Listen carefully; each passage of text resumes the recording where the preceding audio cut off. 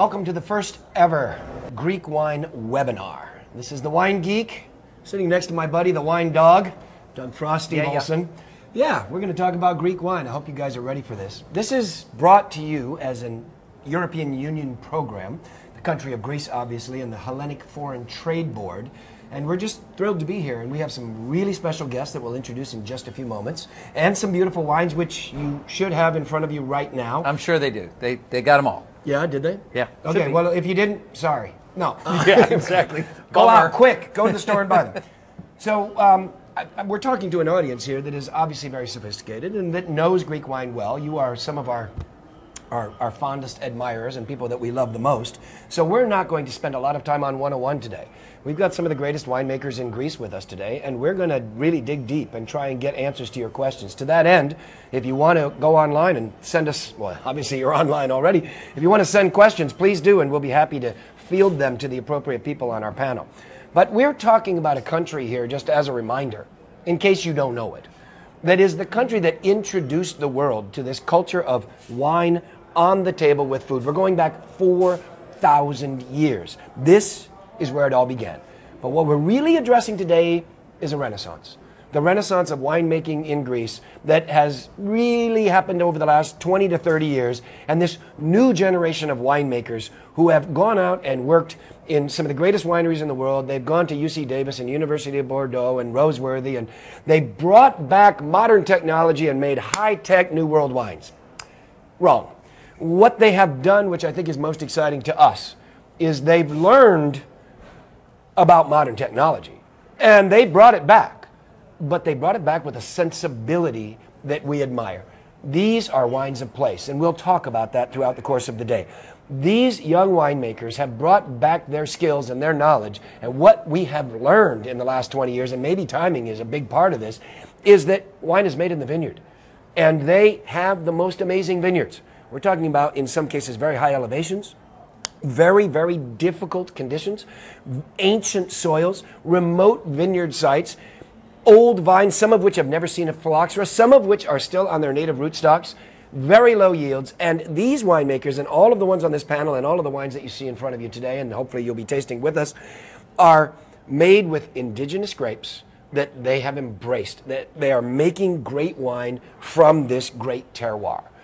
That is the precedent that we'd like to set. That's the way we'd like to start this thing. And Doug, I'm going to throw it over to you to comment on a little bit of this before we introduce our illustrious panel. Yeah, as a place, I mean, I think a lot of you have already been there, but if you haven't, or if you have, always good to remind ourselves of what a remarkable landscape this really is. That, you know, we're talking about 9,000 plus miles of coastline, you know, hundreds, frankly, thousands of islands, most of which are uninhabited, but nonetheless, ocean is a huge influence upon virtually every vineyard there. On the other hand, as we move up into the hills, we move up into the mountains, as we move up into places like Macedonia or Macedonia, now we're dealing with elevation being even more you know, a distinct influence upon what's happening, as well as a little bit more of a continental climate. So climate becomes, you know, we talk about microclimate all the time, but climate becomes even more stark in contrast one spot from another. And so that's got to inform part of what we're talking about when we talk about a wine of place. What is that sense of place? What is the place that's speaking? And certainly terroir, as Steve has already alluded to, we've got a lot of different soils, but if there is something in common, it is this idea that they're depleted, that they are impoverished, that there's, you know, in places like Santorini, no organic material whatsoever, and that there's a diversity of soils. Again, a place like Santorini comes to mind, but as we look across this landscape, a great diversity of soils. One of the issues that I cannot help but try to emphasize as much as possible is while this campaign, if you will, talks a great deal about the four big grapes, and obviously we're going to look at the four big grapes here, that the indigenous material that people have to work with here has been only in the last 20 or 30 years been given the respect that it's due. And then indeed, probably one of the reasons that we're here is that it probably doesn't yet get the respect that it's due internationally, or is only beginning in that realm. That, in other words, people are still trying to understand these grapes. I think that we're dealing with some winemakers here who do understand them. And so we'll focus. I think that's a safe bet. Yeah, I think so. So we're going to ask them those questions. But as somebody who's still very much involved in this, I'm trying to understand what is a Sirtico, what should a Sirtico be, what should my standards be, what should my standards be for a grape that was just recently rescued from obscurity, like Malagos Ya, that grapes like Moscafilero. Is it something simple as it seems to be, or is there more complexity there? And then when we get to the reds, acidity again. Now, we use words like tartness, maybe refreshing, crispness, all of that stuff to say the word. Let's talk about it, because we are, mano a mano here. We're all in this game. We can talk about acidity levels. We can talk about pHs. That's what's remarkable about these grapes, and that's what is remarkable about these grapes in this warm to hot climate, hanging on to tartness and acidity and refreshing character far better than it has a right to do. But again, that's an outsider's viewpoint. Maybe it's a good idea to talk to some other people and get a sense of that. Absolutely. I would just add to that, you mentioned this idea of acidity and ripeness, and that is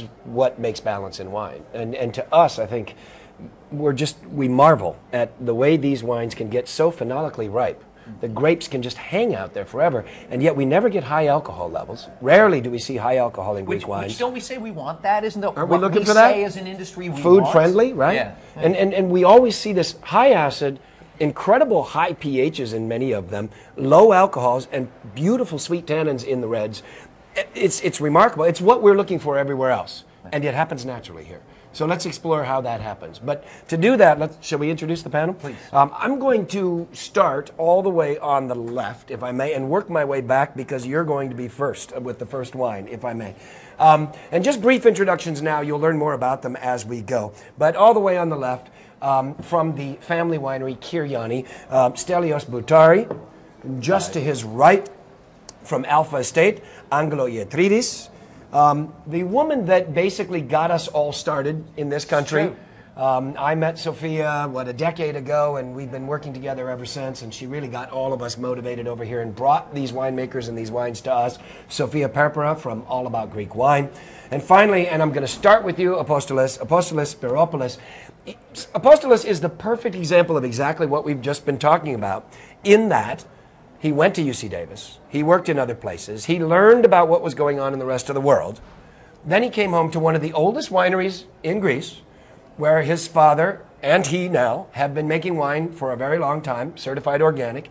They're in the Montania Plateau in the Peloponnese, and they make wines, well, we're going to specifically talk about Moscafilero and its diversity. We see it here in its white form. It can be sparkling. It can be rosé. I would like it, if you would, Apostolos, to just get us started off on this idea that I'd started, what it was like to bring this technology back, and then come up with your dad, who's making wine the old way, and come together to make absolutely beautiful wines. Well, it was very challenging, but on the other hand, it was very interesting, very important. I think also my dad understood that from the first time I came back and started working. And I think what I really brought back, it's the willingness and the understanding to explore, to experiment, and see, and try to figure the real potential of the variety and the place and the terroir. So I think that's the main thing we brought back. Well, let's talk a little bit about this first wine, because this is indeed Moscafilero, and this indeed comes from the Montania Plateau, which is where your family estate is located. And tell us a little bit more about the diversity of this grape and what you like about playing around with Moscafilero, because you have done so many different experiments and you're making it in so many diverse ways these days. It's a fantastic variety. It's very unique. It's grown in the Montania Plateau for a long time. Not as long as Adorini, but a long time still. It's a gray-skinned grape. It's characterized by high acidity. Imagine that we're talking about Greece, but we still harvest in October. There were harvests that we finished harvesting almost November. And this is a result of the high elevation. High elevation, we have cold winters, snow. I mean, you see the winery and the vineyards covered with snow, something you don't imagine for Greece. But on the other hand, also we have, because of the elevation, warm summers, warm summer days, and cool nights. So that's why we have very nice aromas and this crisp acidity. Absolutely. So this variety is very versatile. The appellation is only for white wines. Finally, from the 2012 harvest, we have appellation sparkling wine. So it's something we're trying to do for more than 10 years, and finally we made it. And what we managed to do 2 years ago is to have the rosé wine as a PGI, which was something that traditionally the wine there was made rosé. You know, people were making the wine the traditional way. They were getting skin contact, so a lot of color extraction. The wine traditionally, my grandfather was drinking rosé wine. So it would only make sense when I came back to start making a rosé wine from Moscofilero. So this is a really interesting and which are beautiful. They're beautiful. They're wines. beautiful and very unique. Very unique. You mentioned DOs, appellations, PTIs. I'm going to throw this over to Sofia to talk a little bit more about that. We did finally get this appellation for sparkling wine, and you mentioned now that we have whites and so forth. Can you just allude to some of the exciting stuff that's going on in Greece right now with the entry into the EU and how things have changed a little bit? Okay, well, first of all, we have several new appellations. We have 33 appellations. What used to be called OPAP, now all the appellations, OPAP or OPEP, now all of them are called PDO, or in Greek POP. And we have several, and all of our Vente appellations, now they're called PGIs. There's some exciting new appellations like for Malvasia, for Candia in Crete. Which else? Crete has 2 or 3 more appellations that mainly for sweet wines and for dry wines. Well, speaking of appellations, let's talk about this next one. Well, I was just going to toss one other question. Actually, Gene Wilson had asked the question, Apostolos, that it sounds possible, and Sofia as well, that there are places in Greece that have a very long growing season. So if the grapes are hanging out there for a long time, Gene's question was, how could the alcohols possibly be low under these circumstances? Well, it's a grape, it's a vine, Yep. it's a place, Yep.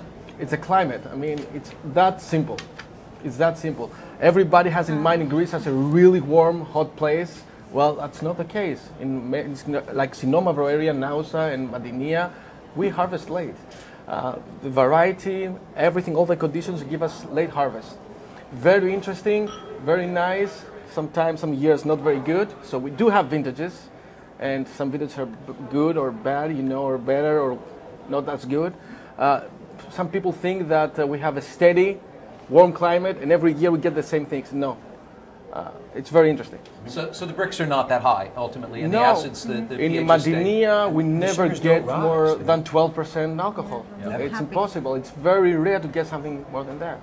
Good. Well, let's move on to the second I one. would just say that the first time that I visited Stellios and his father, there was not only snow on the slopes, but we were planning a ski trip in Greece. I will have, and just to put this into perspective, it is the 3rd most mountainous country in all of Europe. And I'm shocked to think that you were planning a ski trip. Imagine Go that. figure. Can you imagine? But such a let's thing? talk about glass number 2. Let's do it. And this is a beautiful wine. number Angelos, one, I'd turn to you on this, but glass number 2 is the Yadavasilou Malagosia.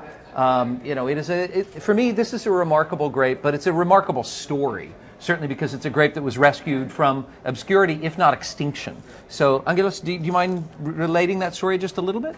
Yes, Yadavasilou, the winemaker, brings Malagousia from obscurity, like you told me, and is a grape variety that's stylistically is between Viognier and Muscat. So there are many versions of Malagousia depending on the area that is growing. So it's. Is it the area? Because this is one of the things that makes me crazy about Malagosia, that you'll get these rather almost Sauvignon Blanc like aromas. You'll get these wild floral aromas. You get these rich apricot aromas. It seems that it's capable of many faces. Is it clonal, or is it terroir, or is it both? I believe it's both. I believe what we are calling in Greece, the French call a terroir. We're calling ecosystem. So the ecosystem plays a huge role. What is about the expression of Malagousia variety. And if you allow me to add to this, we've seen that when it's cultivated in northern Greece, we see more stone fruit aromas and more peach, apricot. When we see it in southern Greece, we see more citrus. It's really and it's which most people would think is reversed. You'd Yes. expect to have the Yeah. citrus in the northern cooler areas. Yeah, but yeah, actually, yes. No, it's, where it's planted in the south, it gets more citrus. It's more citrus, and it's one of the most most popular. More and more wineries are planting Malagousia now. Oh yeah, Yeah. absolutely. But what more wineries don't know is that it's really difficult to grow Malagousia. Yes. It needs a lot of care. Yeah. Very careful. Very susceptible to disease. Yes. It needs a lot of love and tenderness Yes. in the vineyard. You have to be long time in the vineyard, and they take care of this variety.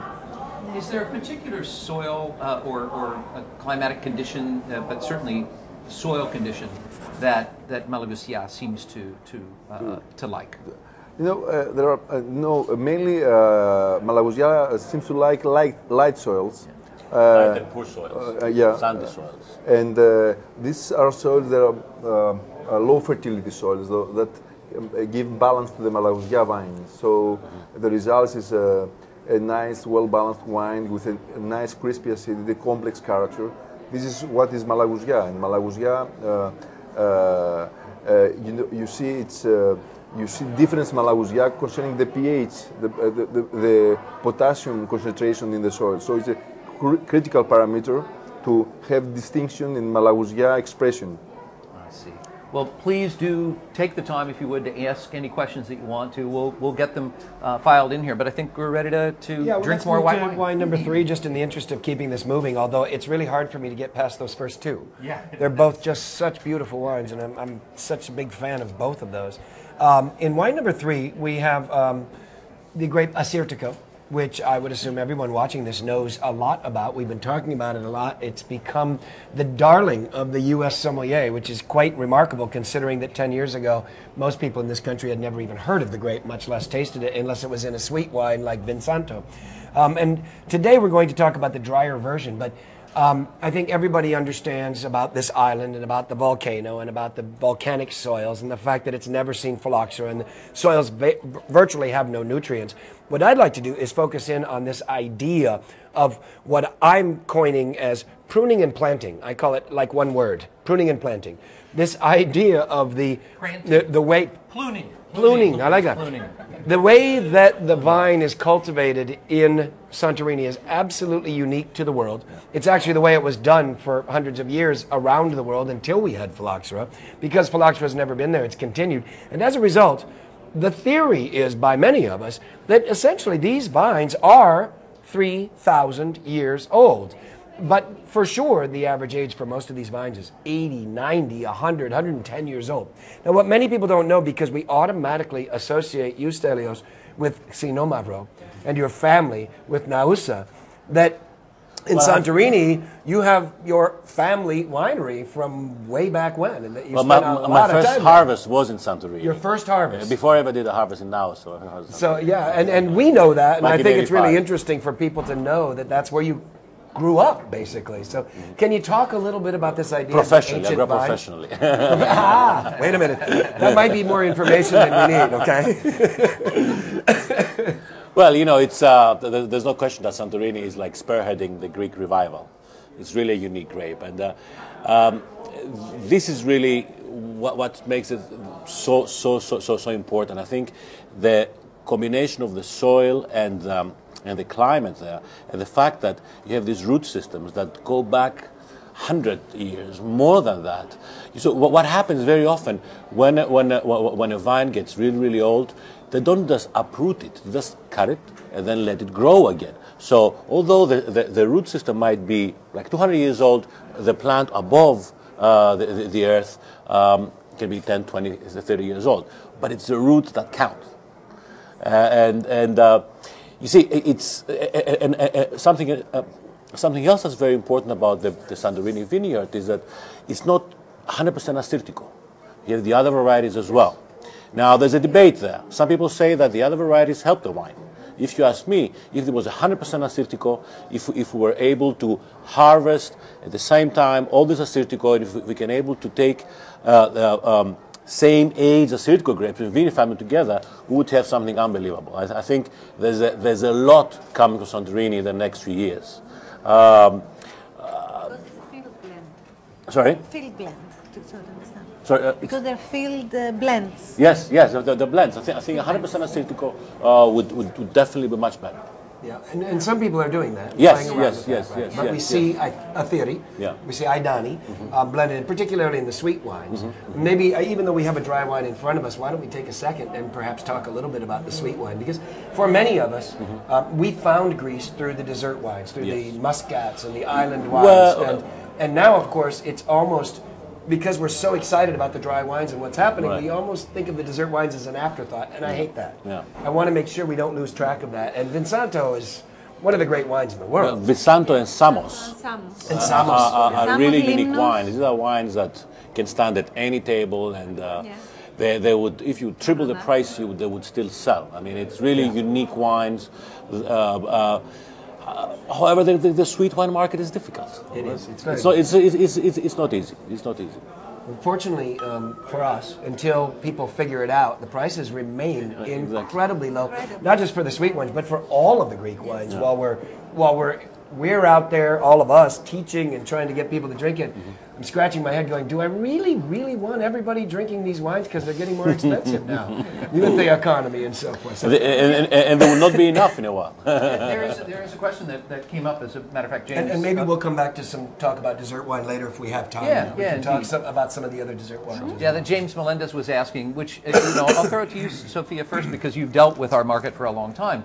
But it speaks to exactly this issue, which is, his question is, why is it that Greek wine still is so often segregated to the Greek restaurant, when clearly it's whether red or white, we're dealing with wines that are accepting of a wide variety of foods. So, particularly with the dessert wines, the frustration for me is that these wines, dessert wines, are so stable, they could be open, poured by the glass for a relatively long period of time and be safe and stable behind, in the reach-in, and yet people sell them by the bottle and wonder why they don't sell. So, the wider question really is, what is it that is working in terms of getting the rest of the restaurant industry to understand and be accepting of Greek wine? Is that where we should be placing our emphasis? Is in a bistro or in a continental restaurant or American-only fare?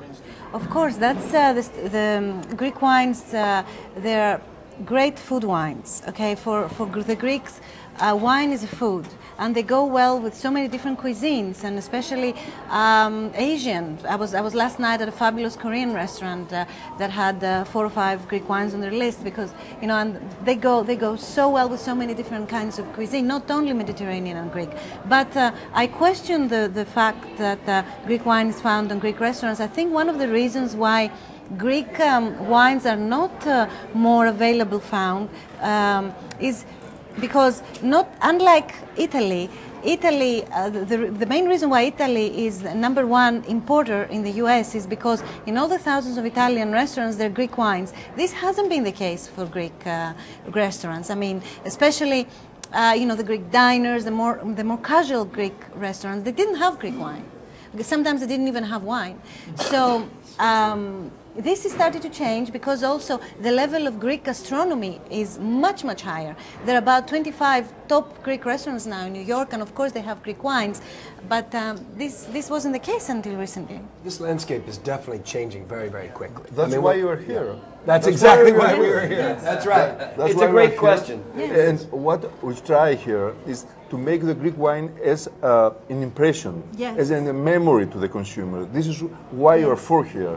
They have to feel the Yes. difference. The consumer have to feel the unity of the Greek wines. Yes. And if you let me add one little thing, Greece is one of the few countries that the wines pulled the cuisine. And first it was the wines first became known, and this pulled the Greek gastronomy and became popular, at least in the US. Yeah, very much. This is different than the other countries. Well, and I think we're at a kind of a tipping point right now, because what we're seeing in the country, and your point is very well taken on the question, it is still an issue, but at first we just wanted to get a Greek wine on the most important wine list in the country. Well, we've done that. Virtually, everybody watching this right now virtually has at least one or two. What I'm seeing that I think is incredibly exciting is that great restaurants now don't just have a Greek wine or two, like a category of Greece. But they might even be breaking down the categories, for example, Moscofilero or Assyrtiko, or perhaps Santorini, Peloponnese, you know, and that is, I think, the sign that we're at that turning point, that things are starting to change, that people are having 4 or 5 or 6 Greek wines and breaking them down categorically. And I remember how long it took some of the other countries to do this. It's happened, let's face it, this program has only been going for 8 or 10 years in this country, at the very most.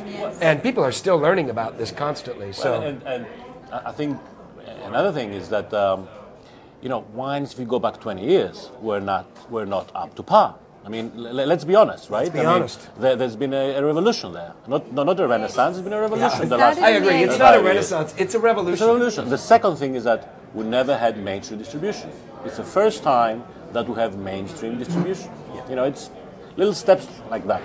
Yeah, there's also, while we look at what has clearly changed, there are certain things that have not changed, and one of them is this notion of, you know, these old vines, these old indigenous varieties, and organic wine growing and even making. That, you know, Sofia, do you mind speaking to that? The idea of biodynamic may be a little bit new to Greece, but the idea of organic or non-chemical winemaking, you know, and wine growing, most importantly, is completely natural within you know, within the Greek wine landscape, because no one has ever felt the need to use chemicals or pesticides or fungicides or things of that nature in the vineyards. Can you help us understand that a little bit, why that might be true there? Well, if you think of the average time that we use pesticides in Greece, I mean, it's so much less than the average European, let's say, vineyard. Because of Greece's climate, we use much less. I mean, but I think the word here is sustainability, and this is what most of the wineries they cultivate their vineyards sustainably. Around the country, and there's more and more organic and some biodynamic as well. But we didn't feel so much the need, because it was it's much more natural in Greece. I mean, Santorini, for example, could have been, the whole appellation could have been organic.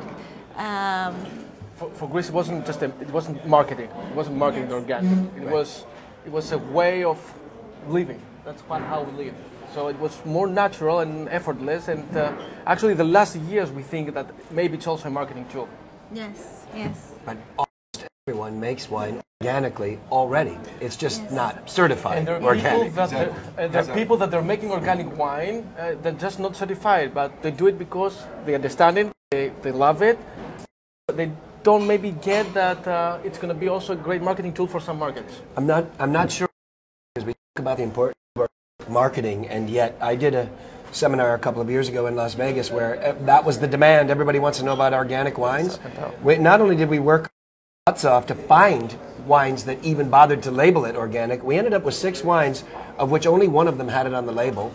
5 of them didn't even put it on the label. We just knew them to be certified organic, and nobody cared.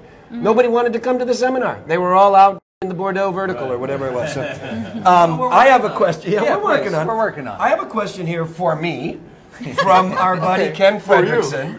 You all know Ken, and he's been a proponent of Greek wine from day one. Hi, Kenny. How are you, buddy? And the question, which I will be happy to answer, but well, it's for everybody else listening, I think, Ken prompting us. How do you get the consumer to understand the difficult varietal names? And my answer to that simply is that every single one of you out there watching helped us get the consumer to say things like Gruner Veltliner. Yeah. And if we can say that, we can certainly say Assyrtiko, Moscofilero, Xinomavro. But the point is very well taken. If a server cannot pronounce the wine, they will never sell it. And so it's up to us to make it easy, to make it simple, to make it straightforward, and to make it so that servers can talk about it. So this is very important, and I will say this, on your website, All About Greek Wine, it's an incredible tool I've turned hundreds of people onto. They actually have a person pronouncing the wine and the grape so that you can listen to it and practice, and that is an unbelievably valuable tool. And the question becomes, will the platform for sales be based on varietal name or region? Well, I think here we've talked more about varietal Varieties, name yeah, no, than it's- region because we've decided that, for example, Assyrtiko, we all love Santorini, but Assyrtiko is now planted all throughout Greece. And while it will never be Santorini, it can make very interesting wine. Same thing with Malagousia. I mean, it started with Angelos, but now it's planted everywhere. You're growing it all the way up in Amindion. Totally different expression and absolutely gorgeous wine. So I think we're going with the grape varietal idea, but I'd be curious to hear their comments because these guys are out there on the streets every day and, Plus, it's and a at the country table that every day. buys with grapes. The market buys the names of grapes. Well, also. Americans do. Americans Americans do. know So, grapes. because And- we took... and I that's have to how say we that want was to. our recommendation. That's how we Yeah. want to Yes. interact with wines. We want to know about the grape first because that gives us some expectation of knowing what the flavors will be, and then the more, if you will, the more secondary flavors, the more finesse flavors are those which come from the region. But speaking of flavor and grape, Yeah, let's talk about Aioritiko. Let's. And so you can call it St. George if you want, but Aioritiko is not that hard to say for crying out loud. And most it's difficult certainly one. in, It is the most difficult. exactly. And It when took it comes me the longest. and when it comes in rosé fashion, it's the easiest to drink too, right? Apostolos, do you want to tell us a little bit about your experience with this grape? I would say that here we have a rosé wine from Aioritiko. I would say it's a really yummy wine. Yummy. Yummy. I mean, Great word. that's what I think when I smell and enjoy this wine. It's fantastic. And Aioritiko, Nemea is the largest PDO zone in Greece. It has a huge variations. It's planted from 200 meters altitude to like 1,000 meters 900 altitude. meters is nothing, And we're talking about slopes, we're talking about plains, we're talking about different kinds of soil, we're talking about limestone, we're talking about sand, clay, everything. So very versatile. And that gives us also the tool to create so many different wines. So you can find red wines, fresh red wines that have minimum oak, probably a couple of months or 3 months. They are more fruity with the cherries and the strawberries and very nice velvety mouth. You can go more to what I call classic Nemeas, which are for higher altitudes, 400 to probably 700 meters, when you get there really nice fruit, but with the potential of aging. The oak there gives some spiciness, it gives fantastic wines. And then we have over 800 meters, like Asprokabos and this rosé here, that they give fantastic rosés. I mean, practically you don't need a winemaker. You just go there, You'll be out of a job. get the grapes, I'm telling you, get the grapes, healthy grapes, excellent grapes, just do a straightforward rosé vinification. That's all, it's magic. You don't have to do anything else. Fantastic wines. I love that. Well, it's a remarkable grape, certainly, but this is a remarkable region, you say. And while we often look at these high elevation areas, 750 meters, 900 meters, what have you, to end up with these rosés, even within, let's say, those middle slopes, whether we're talking about Kutsi or Gimno, just as two examples, there are very different soils involved there. And, Gimno with a steeper aspect to it, and Kutsi with a gentler, let's say, aspect to it. Those, once again, allow us a diversity of characteristics, a diversity of styles. And I think one of the questions that I'd throw to the panel really is that we're trying to get people to know certain grapes, then there ought to be a standard, shall we say, style that allows us to know what to expect every time we get an Aioritiko. But having said that, I really wanted to undercut that statement and to say, no, is it really necessary? Is it that people are more likely to want to explore a grape if they're told there are many different versions of this grape? They're all good versions, and I wonder about that. Sofia, do you find it difficult to market Aioritiko because either of its name or more strikingly because it has such a diversity of style? Well, Aioritiko, as I said before, I think it's the most difficult, and for that matter, I think we're inclined to be the only grape that we're probably going to name the appellation Nemea, which is the area where Aioritiko is grown, and it's so much more easy. One thing I want to mention about Aioritiko, and I think it's important for this market, the US, they really like having seafood, but they like also to have red wine. And Aioritiko is the perfect wine for this. It has so soft tannins that you can have the wine a little bit chilled. I really like my Aioritiko's chilled. And it's a perfect match for so many seafood dishes as well as the evident, meat and and cheeses. Well, and here we are talking about the diversity of this grape and the Yeah. range of styles. Yeah. And in glass number 5, I mean, we're going to take it to the opposite end of the spectrum here. This is the Skouras, and this one is crazy. I mean, well, it's all the things you just talked about. You know, now we're at much higher elevation. Now we're at very, very low yields. We're working with older vines. We're talking about blending in international grapes. In this particular case, about 20% Cabernet Sauvignon. And we get to see what is, you know, let's regard this as what it is, an icon wine for Greece, and one of the wines that helped to, it's the wine that helped me find the Renaissance in Greece, quite frankly. I tasted that and said, oh my God, what's going on over there? But what's fascinating, to your point, Apostolos, when I was in Greece last summer, I was interviewing George, and I asked him a question that, you know, he makes this wine. I asked him a question about Agorgitiko, because that's what he makes. I said, do you ever find yourself, you're this winemaker that wants to play with all these different things, do you ever find yourself getting bored working with only one grape? He said, I didn't get bored in Burgundy, where I worked with only one grape.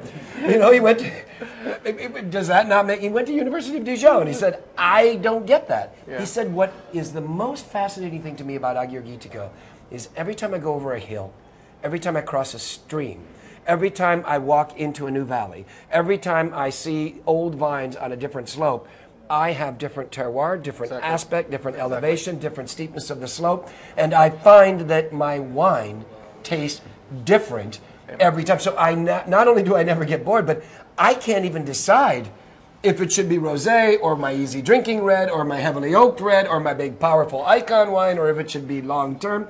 And that to me is that excitement you were expressing earlier. You can make a lifetime wines there and never make the same wine twice if you want. That's remarkable. And of course we should say it is the biggest region. Yeah. It you know, it is the most widely planted grape.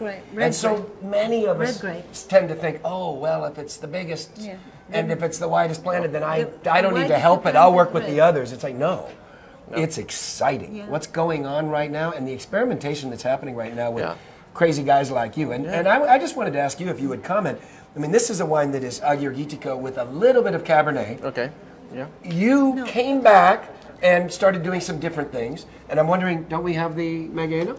Yep. No, we have no. This is we have Grand Cuvée. This is 100% Agorgitiko. 100%. I haven't tasted it yet. Yeah, but it's 100%. Yorgos is making but I also. still, well, of course, he makes Magano, and this is absolutely one of my favorite wines on the planet. I'm going to tuck in there while you talk. But you came back with the idea of playing with this grape in different ways. Yeah. And you've been very successful at not only making great Agorgitiko, but blending it with international varietals. Yeah. And the question that I have for you that I know, people ask me this all the time, why?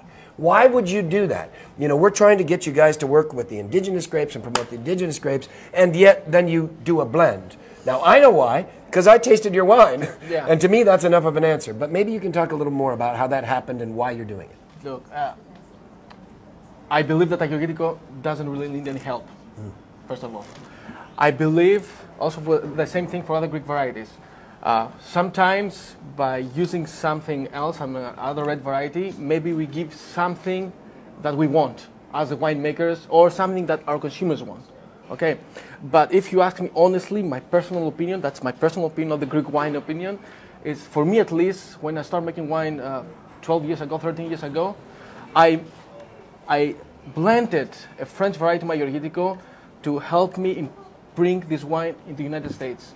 I mean, it was much easier for me to have people taste something that had Merlot inside than go straight ahead to Agorgitiko. I was saying, taste my Agorgitiko. They were saying, maybe. When I was saying, taste this Merlot with some Agorgitiko, they were very willing to try it. Then they liked the wine and they said, okay, we love this wine. What is wine? It's Merlot and Agorgitiko. Okay, can I try Agorgitiko? So that was a way for me at least to start bringing Agorgitiko in the market. And now, of course, I'm selling Agorgitiko only. Only, yeah, because it's changed. Because we've seen the evolution. Yeah. So it was... That was then, yeah? That was then. And now it's only... Now if you want to sell a Greek wine in the mainstream market, they want indigenous grapes. But of course, you know, with in all these upscale Greek restaurants or in other places. Not that there isn't a place. Of course there is a place, because we make some really nice wines from international grapes and blends. But especially the sommelier, we've seen that they really like indigenous grapes or blends. The blends are popular. Well, speaking of blending, again, a grape that has been... Let's just clarify Yeah, to please, make go sure ahead. if there's any Everybody confusion. understands. This is Skouras Grand Cuvée, 100% Agirgitiko, very small plots on very, very high elevation, low yields, and old vines. No, not Cabernet. I just want to make sure everybody understands what we're drinking in glass number 5. And then in glass number 6, if you haven't gotten into it, do that. Glass number 6, now we're looking at Sino Mavro. And really, I should just turn the floor over to Angelos and to Stellios to speak about your experiences with this very, very singular grape. Angelos, you want to start us? Speaking about the baby of the sommeliers. Yeah, This is exactly. the one, right? There are many, let's say, versions of Xinomavro, and Xinomavro growing in many different areas in northern Greece. Starting from Rapsani. Rapsani is the slope of Mount Olympus appellation, going to the Goumenissa, which is a blend of Xinomavro with Negoska, and then go to the famous Nausa, who is the most important production of Xinomavro in Western Macedonia, and then going to Amindeo, which is the northern appellation in Greece. So the Xinomavro have many style that grow the aromatic evolution of Xinomavro from starting as small berry foresty fruits, going to dry fruits, prunes, nice spicy character, and in the end give us dry tomatoes and olive pate and stuff like this. Very, very interesting variety, huge aging potential, and very nice acidity. And Stellios, do you think that there are distinctive differences, let's say clonally, from Velvendos clone to Yanakohori clone? Is that the dominant reason why we might see differences in savory elements in this one? Or again, it's crazy to take one thread and call it the whole fabric? No, there's definitely that.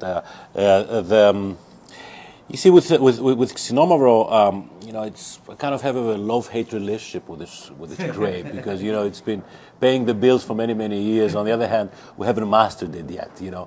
I think with Xinomavro, what you get a fantastic, unique nose. Something that's very, very, very unique. So this nose gives you a lot of expectations in the mouth. Unfortunately, sometimes it starts very nicely. It lets you down at one point, and then it hits you. Now, we're trying to change that.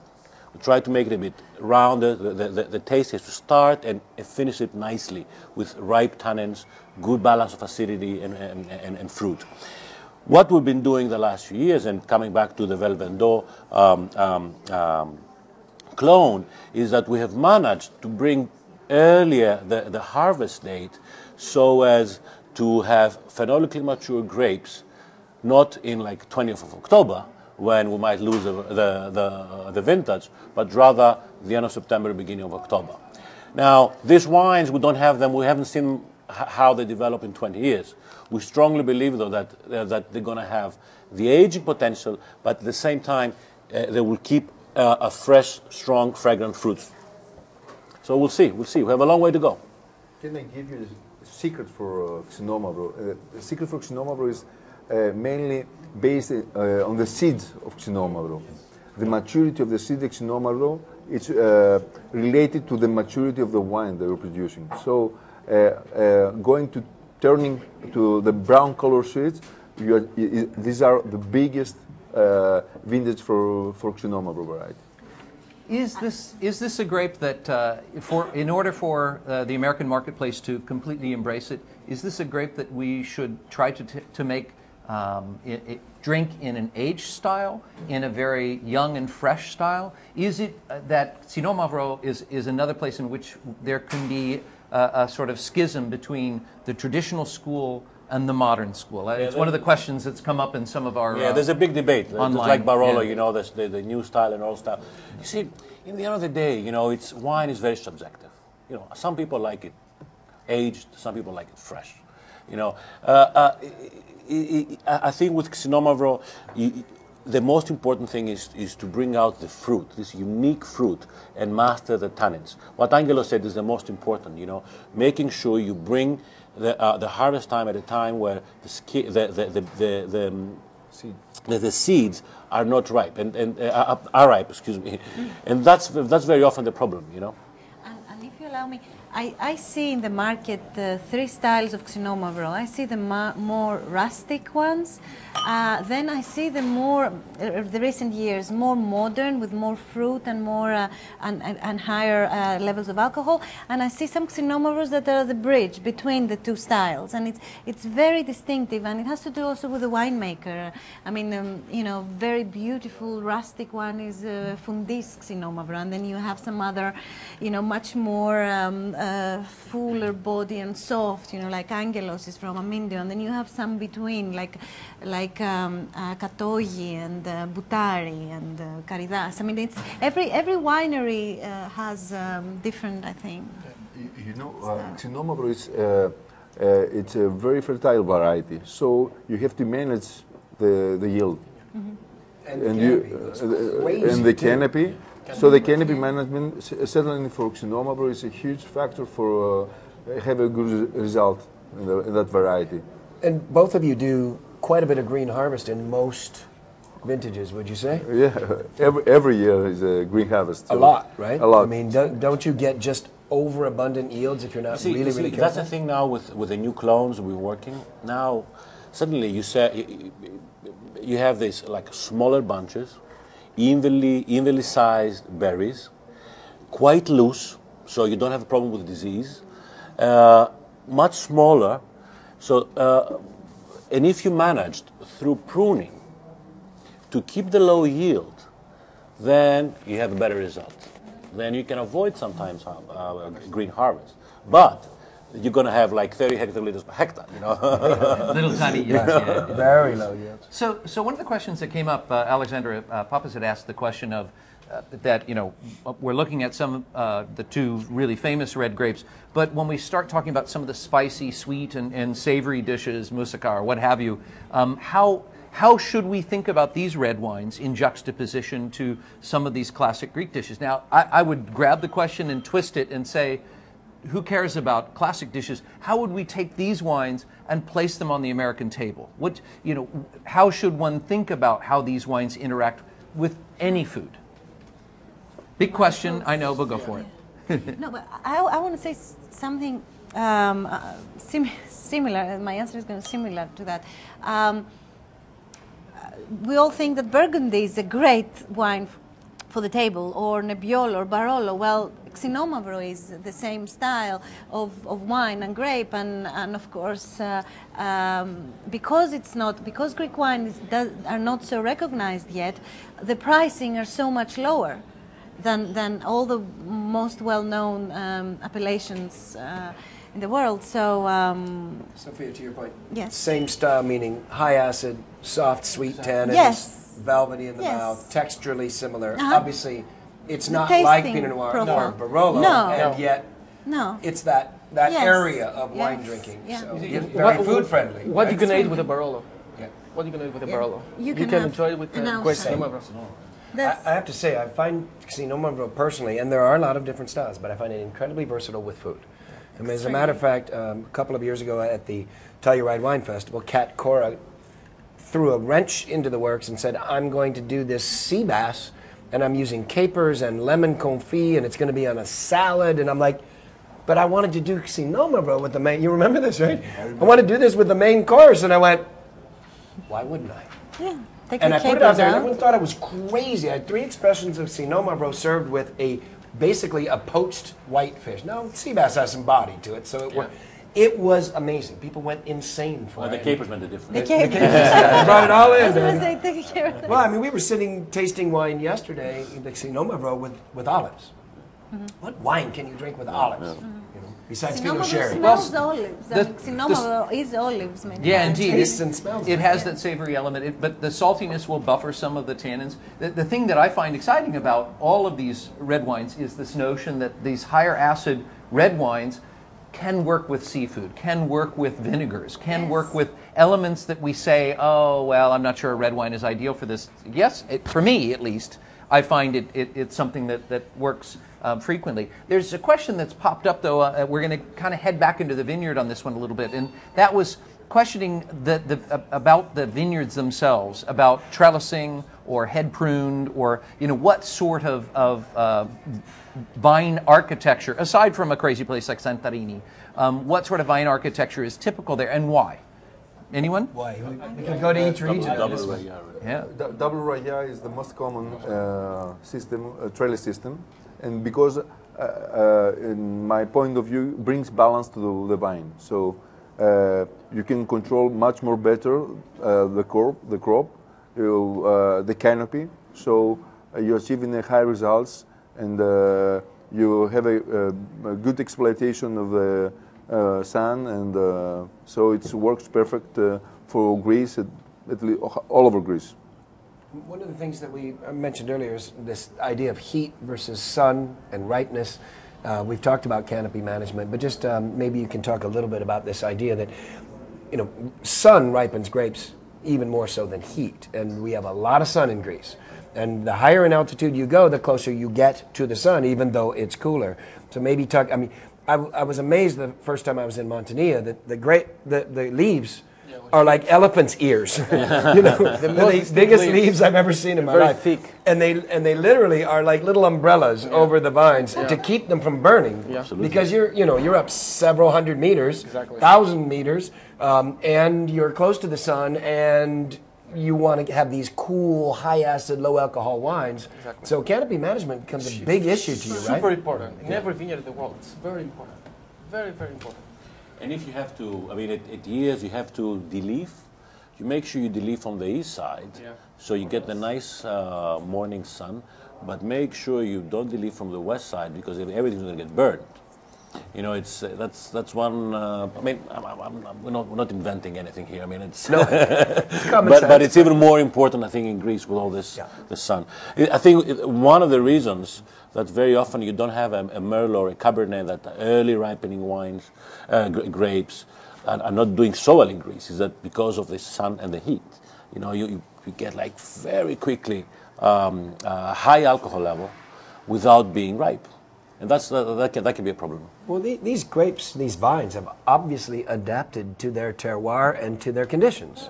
I mean, to be able to make wines of this kind of balance and acidity and low alcohol, it requires that these vines are not only old, but that they've been there adapting for a very, very long time. Yeah. For example, it's not by accident that 70% of the Santorini vineyard is Assyrtiko. It's the most strong one to survive, and that's why.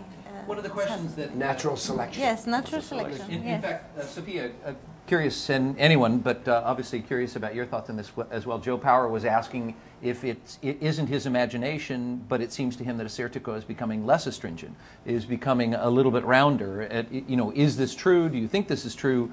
Are we seeing a slight morphing of style with regards to Assyrtiko's intense acidity? Well, there are different wineries also. I wouldn't say astringent. I would say it has to do more with the minerality and the acidity and the style of winemaking. And it's very distinctive. I have the pleasure of working, of knowing the wineries and going often to Santorini. And it's after a while, you understand and appreciate the different styles of all the wineries. One might be a little bit more softer, fuller. The other might be a little bit more mineral. The other has a bracing acidity. So it has to do also with the winemaking. Indeed. Well, there, kind of a if you will, softball question was provided. Now let's try a little bit more of a hardball question. There were several questions that came in asking about what wine's impact upon the Greek economy is, what wine's role is within the Greek economy and its export efforts at this point in time. Do you mind speaking to that? Who Well, wants to I speak? think Everybody. well, I have to tell you, there's no such thing as bad publicity. We're getting incredible publicity the last few years, especially the last year. However, what has been happening is that people, journalists, reporters, wine shop owners, restaurateurs, whatever, are trying to find the good things in Greece. Not everything is bad. And there are many, many good things. I think wine is one of the good things. As I said earlier, there's a revolution. Wines are becoming better. Producers have becoming much more extrovert. I think wine is one of the things that will change the image of Greece overseas. It definitely is one of those products that can really change hands, and it's not a planned thing. It will come. It will just come, I think. Let's hope so. And it's not You only will. wine. And it's not only wine, it's in general Greek products. This is Greece. We have fabulous cheeses, the best probably olive oil in the world. We've got herbs, we've got honey that is unparalleled. I mean, this is and all tourism. the produce is insane. Pardon? The produce Yes. is crazy. What I would See, like I mean, to say is that also that the people that consist the Greek industry, the Greek wine industry, excuse me, I don't know, maybe it's the product, maybe it's the interaction with the people, with the earth, with the vines. I think it's one of the only sectors in the Greek economy, at least, that work together. Yeah. And really I'm here and I'm tasting Moscofilor from my very good friend Yanni Tselepo. It's not my Moscofilor, but I'm so happy to talk about it. And the same goes with every guys here. I don't think we are more mature than other industries in Greece. So I think that helped us, and it's helping us to survive. And go ahead. One question that popped up, I think maybe speaks to that, which is several people have wanted to know, okay, so I want to go to Greece. How do I go about arranging that? Where do I go? Other than Call everywhere. Call that lady. Email us and we'll help Email. you. Exactly. Well, as a matter of fact, to that end, we're on our way to Greece to do a symposium for sommeliers and media there in Crete this year. And in addition, I just have to throw a plug out. We've got Celebrate Greek Wine happening in New York City for a couple of weeks where we have close to 100 restaurants all serving Greek wine and embracing this idea of Greek wine on the table with food, which we are just thrilled about. Because you think about where we were a decade ago and where we are today, and the fact that all of you and really an entire nation of wine drinkers are starting to learn about this and starting to embrace it. And of course, the people that are tuned into this right now are some of the people that have helped to really push this forward and really make it, which we thank you for. I would say you should all go to Greece if you haven't. And if you don't get through to her, get through to us. You know how to find us online, and we'll help get you there somehow. Because I guarantee you, everyone at this table and all of the other Greek winemakers that we're speaking on behalf of would all love to see people who are interested in wine come to their vineyards. I have to say, you mentioned people. For me, I think the single most important thing that I've learned in my years of working with you and traveling back and forth to Greece is that it really is an industry of people. And, when you can put a name and a face and a terroir and a region to these grapes and to these glasses, it just changes the way you think about it. And I don't know of anywhere in the world where people are more hospitable, more welcoming, more friendly, that are more eager to show you what they do and what they have and who they are. And it's remarkable. And I would just like to go back to where we were as we close this thing down. I set this as kind of a premise for our seminar. And it is safe. Yes, it's absolutely. Don't think of it. This is a question we have to answer. It is, Greece absolutely. is very safe. Hey, we're going back next week. So gladly. That's why I can't wait. We were talking about it. He's spending more days there than me, and I'm very upset. But I set this premise that, it's our opinion, and I know all of yours, that these are not just wines of place. They are truly wines of place, but they are also unique and different from any other wine in the world. Not only the indigenous grapes, but everything about them are unique, and it will take time to get people to embrace them. But the fact of the matter is, people already are starting to embrace them. So I would like to go back to what Stellios says. We always want to use the term Renaissance, but I think in this case, as a country of anarchists, we are talking about a true revolution of winemaking. Yeah. The winemaking has gotten so incredibly brilliant. Doug, what do you think? Are we talking about wines of place here? Yeah, indeed. If we are, then these deserve a place at the table. So we hope you've enjoyed this time with us. Certainly, the winemakers could be contacted for further questions We have a lot of questions that we didn't get a chance to get to, but that's what email is for, okay? That's, the interwebs, okay? Let's do this, let's use this, let's taste these, and maybe let's show these wines to people again. Think about it, 4,000 years of culture of food and wine on the table. So, huge thank you, Stellios, Angelos, Sofia, Apostolos, for coming all the way from Greece and doing this with us. And thank you to all of you for tuning in today. Cheers. Thank you very much. Enjoy Greek wines. Γεια σας. Cheers. Yes. Yasa.